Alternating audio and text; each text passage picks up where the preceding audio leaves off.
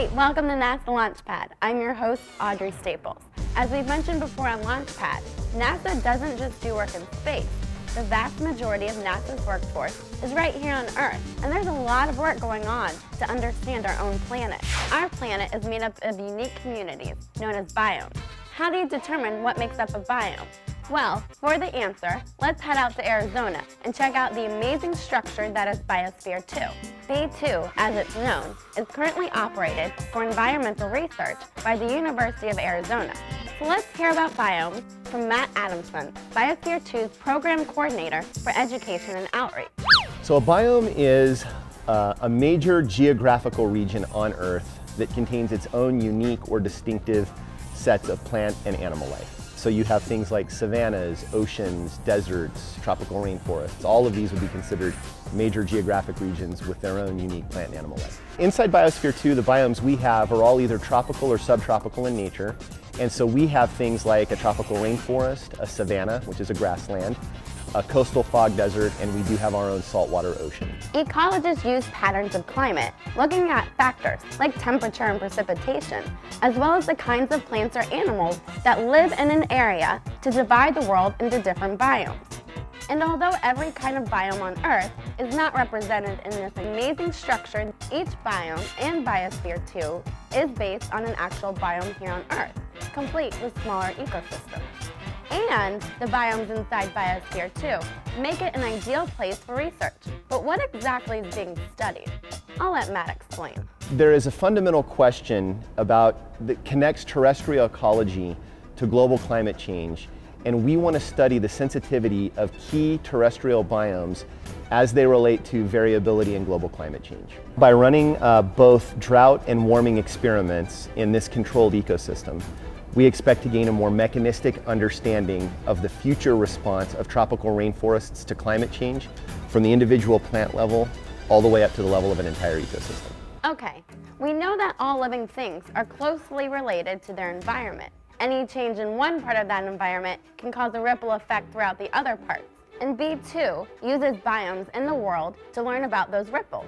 But why rainforest, especially the largest one in the world, the Amazon rainforest in South America? So the Amazon is of interest because it's one of these key sensitive terrestrial biomes I mentioned, in that it contains unparalleled biological diversity, it contains a globally significant store of organic carbon, and it is a potent engine that drives the water and climate cycle on Earth.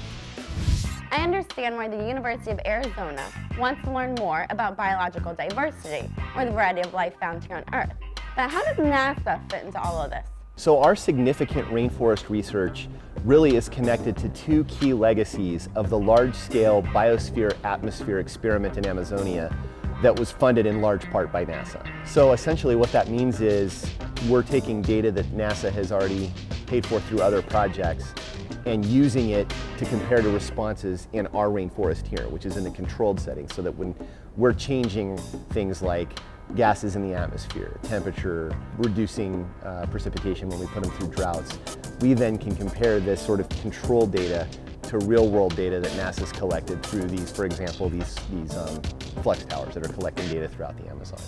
So sort of a synthesis of real-world data collection and controlled world data collection. Talk about having a great setup to change an independent variable, observe the results, or dependent variable, and compare those results to real-world data. I guess those aren't just words in your textbook. Now, what about a specific example of this research? One that is underway and has been for some time is a study of volatile organic compounds in the atmosphere of the rainforest biome. And volatile organic compounds essentially are the 1% of our atmosphere. If you consider that 78% of our atmosphere is nitrogen, 21% is oxygen, the remaining 1% or less are things that we would think of as greenhouse gases, carbon dioxide, ethanol, things like that. And the person who's studying VOCs in our rainforest is particularly interested in the natural production of ethanol in rainforest systems. So we're actually collecting gas samples from the rainforest and then analyzing them in his lab.